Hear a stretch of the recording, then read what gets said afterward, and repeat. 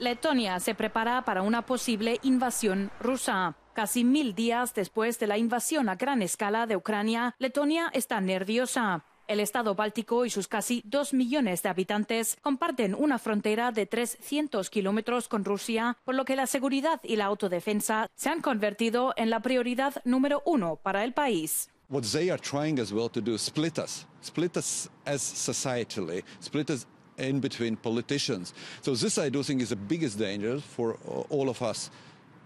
I believe Russia at the moment is an extremely weak situation.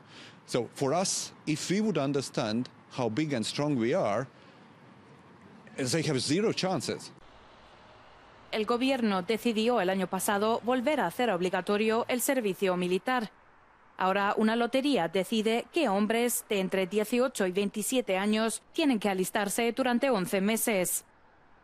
So it is a great part of integrating naturally security-related questions within society.